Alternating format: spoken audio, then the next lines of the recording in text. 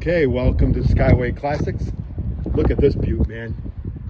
428 rocket jet Ford motor in it. Look at the lines on this car. It's a Fairlane. This car represents itself as a solid, paint job. We're looking at a 7 or 8. The only 10 I ever give is to my wife, so I got to start off at a 9. But this car is sweet. It is a 4-speed. It does have the Krager 5-star chrome wheels on it. The car is what you see is what you get. Many times you can go look at a car, get some pictures, show up to see the car, and you're like, wow, where did this thing come from? It doesn't represent itself. This one does. So what I'm going to do is a quick walk around to show you the quality of the paint. The lines down the car are just awesome. I hope the video is picking up. There's no wave in the metal, all that. This car is 100% a metal Southern car. So we're walking around it nice and slow for you, so you can see the the style and the condition. Then I'll take it down the road so you can see it moving down the road and how she shifts, and no vibration in the steering wheel. And then I'll put her up on the hoist for you so that you can look underneath it, and the bottom of this car looks as nice as the top of the car. So this is the Ford Fairlane GT Skyway Classics. Okay, started her up there as you can see. We're gonna go for a little ride. Fuel gauge does work. I have driven this car before, and the speedometer does work. He has some extra gauges on the bottom of the car too, just for backup for your oil, your water pressure, temperature, and volts. So that's kind of good. I'm passing the phone over to Max so that I can drive.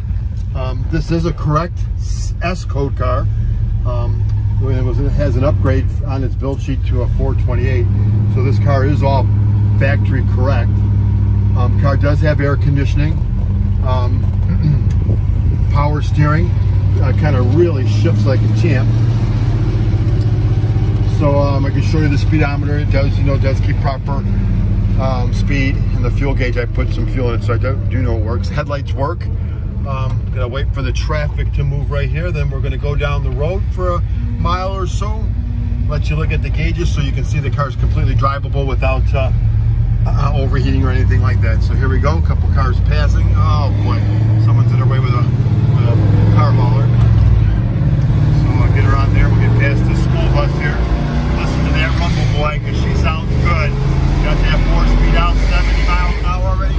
4th gear, just a blast. So I'm going to slow her down, and we're going to go ahead and spin her back around.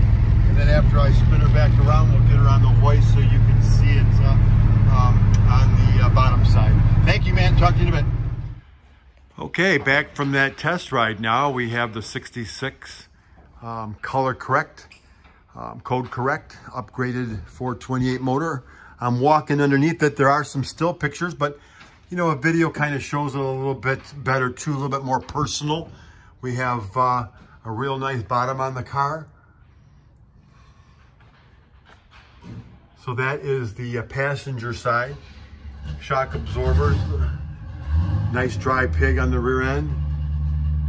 New shocks on that side. Now I'm going to be walking up the driver's side of the floor pan. All real good. Just a solid, fun car. Kind of had a lot of fun going down the road too, shifting those gears.